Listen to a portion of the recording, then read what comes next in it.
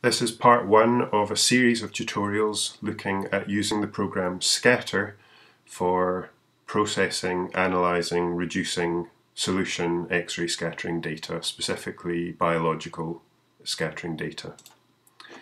Okay, so the first thing that you'll need to do is download the Scatter application. So if you open a web browser and navigate to this website here, bioisis.net, you'll arrive at this page. Click on Tutorial.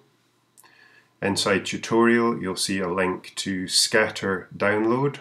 Click on that, and then Download via bioisis. When you click on that, you'll be prompted to log in, create an account. It's freely available, but you do have to register for an account.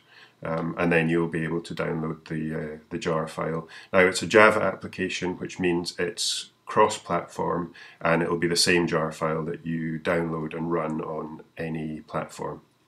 Okay, one thing that you will need before you can run Scatter is a Java JDK. Your computer may well already have Java, in which case skip this next step and just try launching the jar file. I'll show you how to do that in a minute.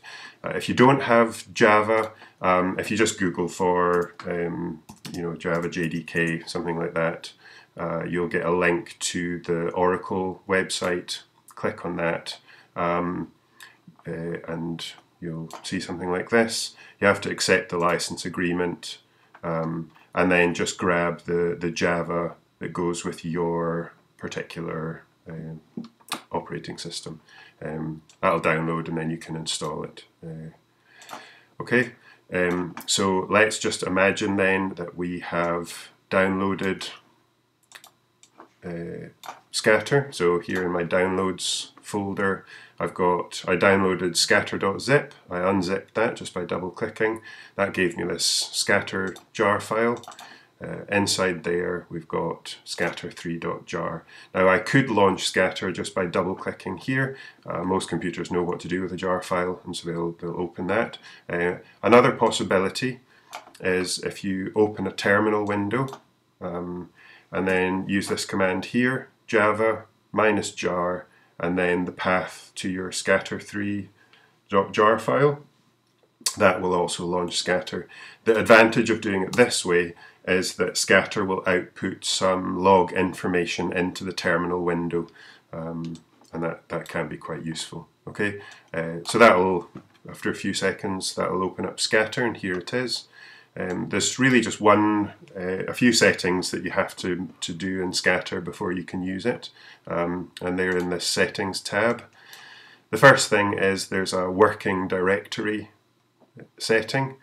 This is some of the algorithms and processes that we'll look at later, output files, and the working directory points to where you're going to write those out to. So if you set that to somewhere sensible, you'll get your output files.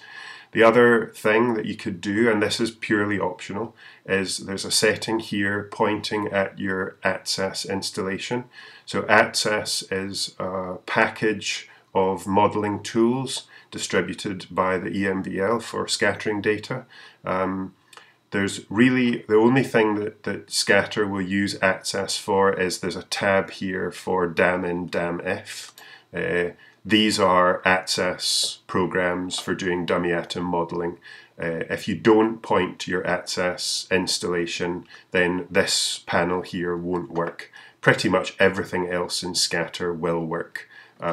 I think the only possible exception to that is when you're doing a P of R function, and again we can talk more about that later. There's an option to output a .out file, and it uses nom, which is a ATSAS program. So those are really the only two things that won't work if you don't give it your ATSAS directory. So this is purely optional. You don't have to have ATSAS installed to make Scatter work.